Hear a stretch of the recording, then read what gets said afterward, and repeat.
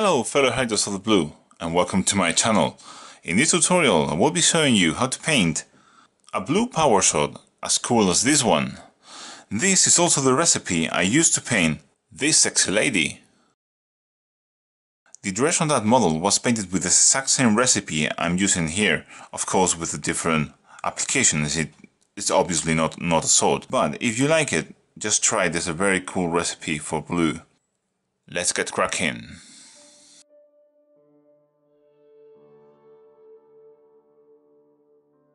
As always, I have my base coat applied. In this case is Thousand Suns Blue, a nice coat of that, and you can do power swords for magic swords in a lot of different ways, but for this one I'm going to go with the simplest one, which is one highlight and one shadow in each face.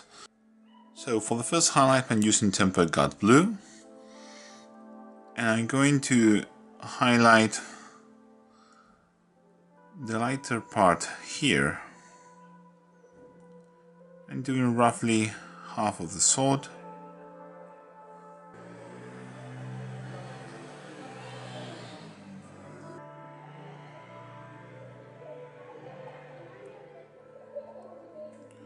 Apply as many coats as you need to build up the Tempered God Blue to the desired opacity. As you can see, the transition is a bit harsh, so now we apply Thousand Suns Blue in the other direction as a glaze, like so.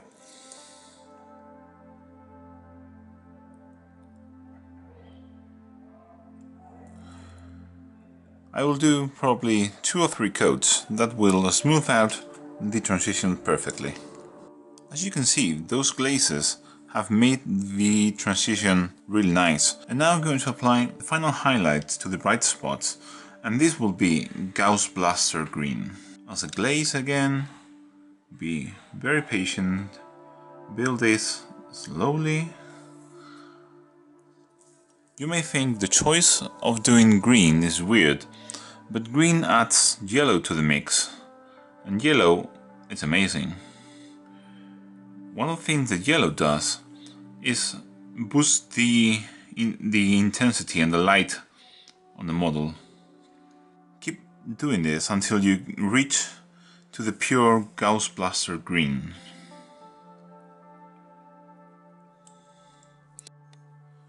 As you can see, the Gauss Blaster Green is now up to its full opacity.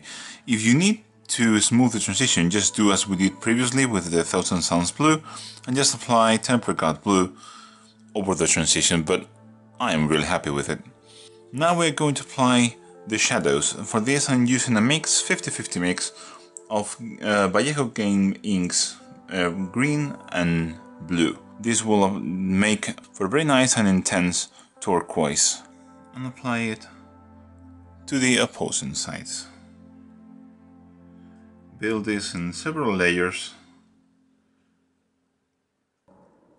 Keep doing this, slowly building up the layers and the opacity of the inks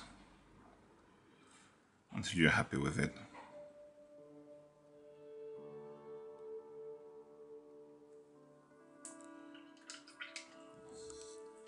Our inks are now dry and applied enough layers that I'm happy with the opacity and the intensity, and now I'm going to boost the contrast a bit more, applying another glaze with black over just the very tip of the sword, and of course the other side as well. We have our black now dry, and now I'm going to highlight all the sword using Gauss Blaster Green. Just use the side of your brush, drag it across the edge of the sword. For the central ridge you can do the same, but you have to be very careful.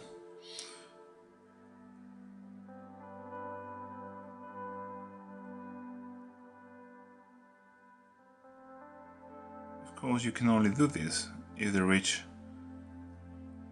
is pronounced enough. You find it difficult doing that way, just use the tip of your brush.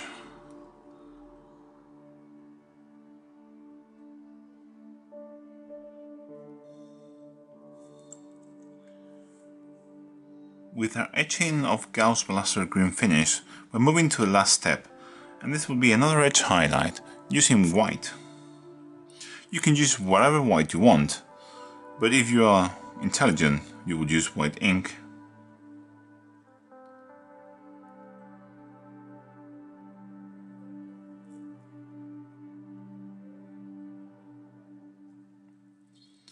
Try to leave some of the Gauss Blaster green showing, but it's not a big deal if you cover most of it.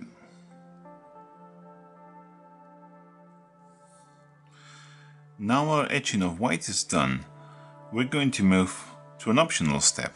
This will be to add some light reflections with white, and this is freehand, so if you're not confident, just undo it.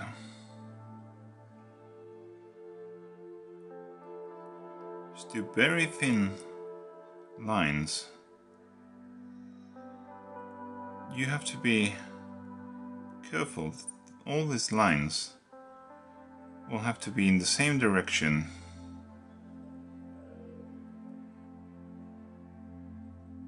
All over the sword.